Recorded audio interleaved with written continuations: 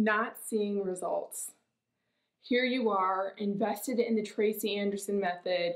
You're watching YouTube videos, you're watching people's stories on Instagram, and you're wondering, why am I not seeing the results they're seeing? Do they know something I don't? Am I doing it wrong? That is exactly what we're going to be covering in today's video. Hi, I'm Rachel. This is Rundown with Rachel. Each week I create content around the Tracy Anderson Method and other things I'm doing to create a happier, healthier lifestyle. Because isn't that what we're all here for? Now, this topic is an important one because there really is no solid manual to the Tracy Anderson Method. And many of us just discover what works best by trial and error. And there's going to be multiple times when any Tracy Anderson Method follower is questioning whether they're getting the results they want. And there's all sorts of reasons for that. And when it comes to that kind of questioning, it really is just a part of the journey.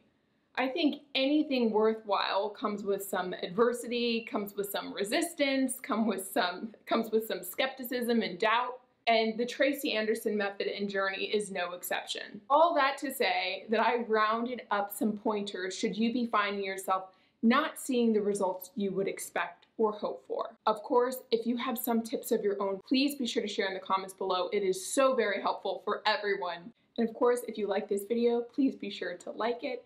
If you like videos like this one, of course, subscribe, hit the notification bell. I mean, you know the drill. So if you are not seeing results, you must know this.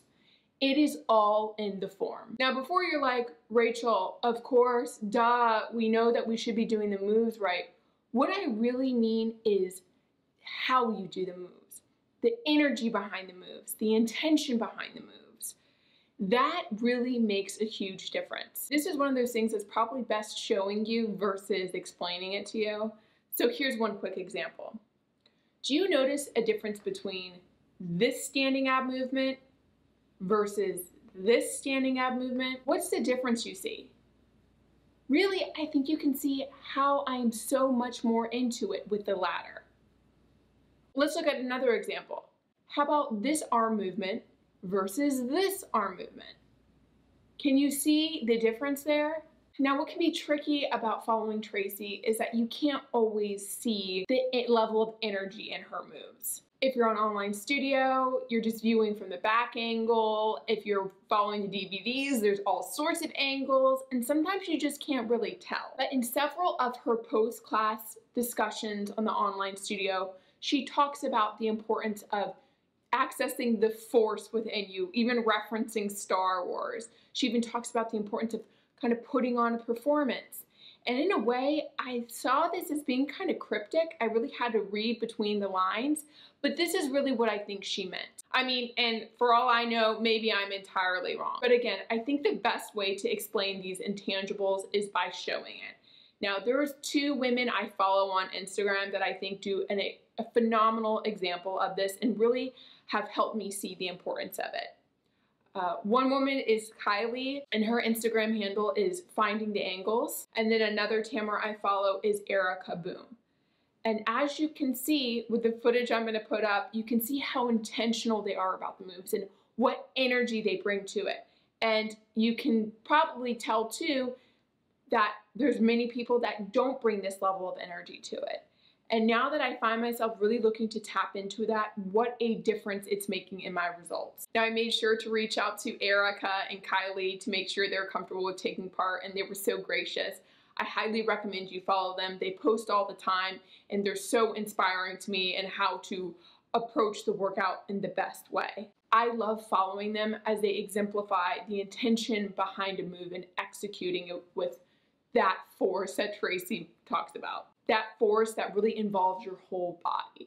A secondary tip to form when looking to master the mechanics of it is really identifying where Tracy's head, shoulders, hips, knees, and toes are. This is something that the coach Courtney had shared, and also in one of Kylie's recent posts, she talks about even identifying where her shoelaces are.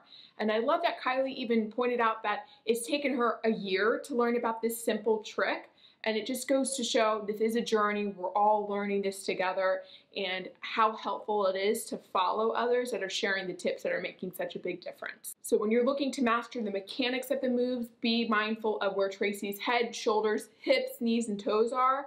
And then of course with Kylie's tip 2, to notice where the shoelaces are, because that will make a big difference in which muscle you're accessing. Another question to ask if you are not seeing the results you want to see is, are you actually doing the method? Doing both the mat workout and dance cardio. That is really how to follow the method. So something I've learned from Tracy's post-class talks with an online studio is that if you're doing spin classes, going on runs, doing high intensity interval training classes, in addition to the Tracy Anderson method, then you are not following the method.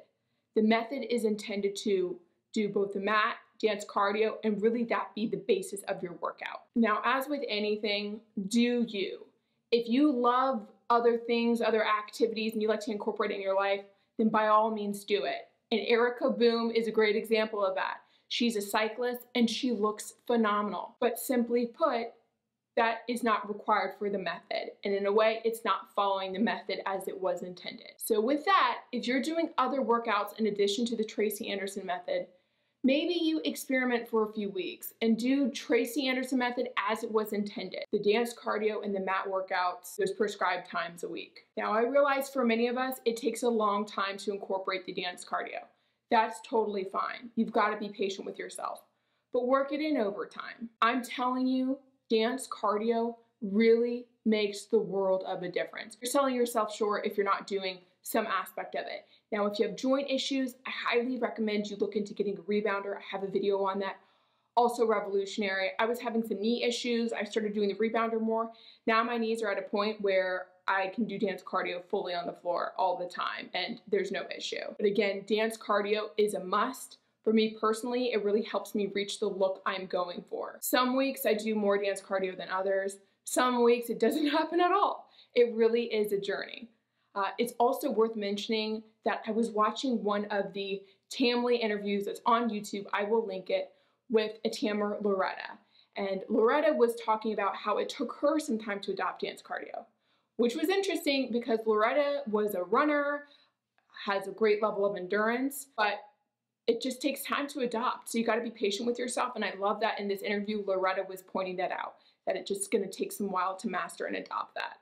Again, this is a journey, truly. In that video, Loretta also has a lot of other great tips, and it's totally worth checking out. Again, I will be sure to link that in the description. Third tip for if you're not seeing results: recognize and address what is getting in the way. It may be that Tracy Anderson method needs to be on the back burner for a little bit, for one reason or another. Maybe work is requiring too much attention, or your family is. Perhaps you're bored of the method and you need to pause a little bit. Maybe you just need a break in general. I know that's happened to me multiple times. Perhaps your eating habits are holding you back. Whatever it is, by first recognizing what's getting in the way, you can then determine how to adjust. Maybe it's best that you return to doing the full Tracy Anderson method once work calms down. But instead, do just dance cardio or do just the mat workout for now. You could rearrange your schedule, get up earlier to get your workout in, or work out towards the end of the day. It's all about just adapting. If you're getting bored of the method, I know I certainly have, get creative with how to zhuzh it up, make it more fun. Maybe get some new workout clothes, update your playlist, freshen up your workout area. If your eating habits are getting in the way, explore what it is you're actually seeking. What are you hypothetically hungry for? I know that's a topic I'm very passionate about and I constantly work on. I'll link videos related to that too, because I know so many of us deal with that. But the underlying theme is to be curious and be honest with yourself. Again, recognize what's getting in the way and then address it, work through it. The fourth tip, if you're not seeing results: track your progress and setbacks. Now, whether it's taking progress photos or measurements, track your progress, because you may be surprised to see the dramatic difference.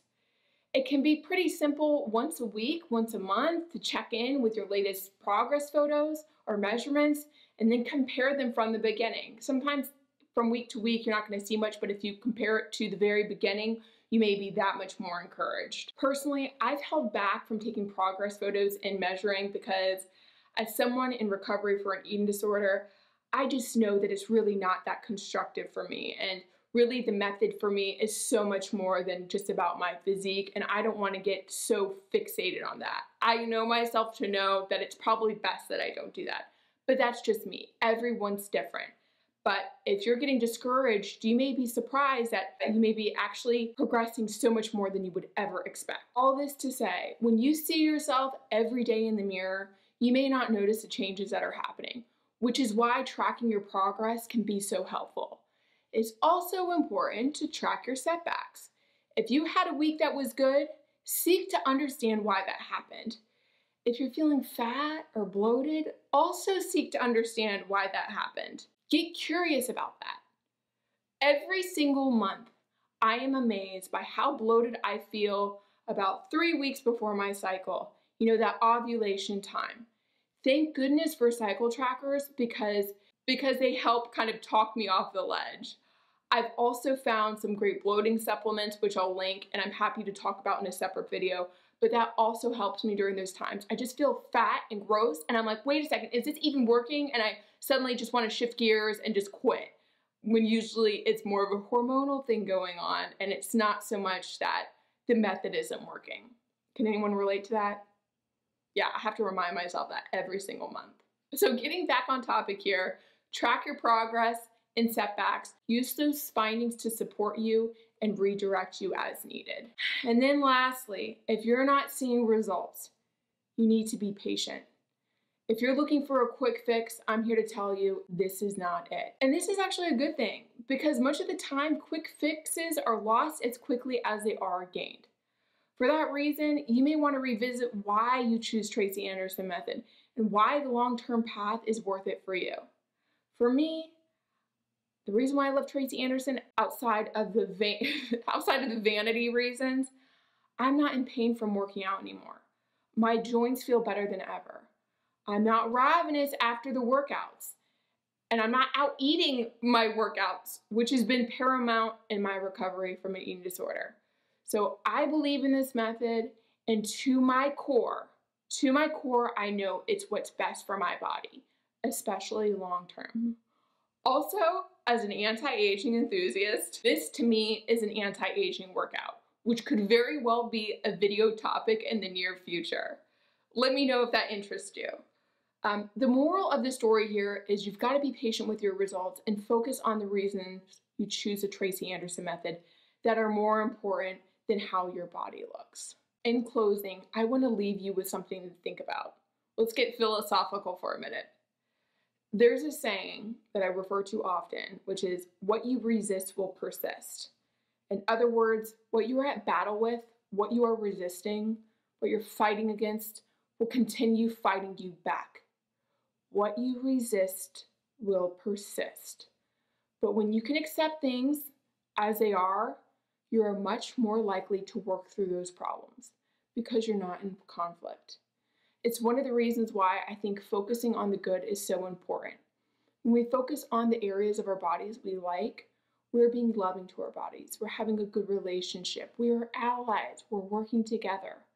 But when we focus on the bad and are resistant to what is, we are in conflict with our bodies, and our bodies fight back, giving more of what we don't want. With that, consider, what are you resisting? What are you fighting against? How is it fighting back? How can you move out of that conflict and support yourself instead of being at battle? Some philosophical stuff, right?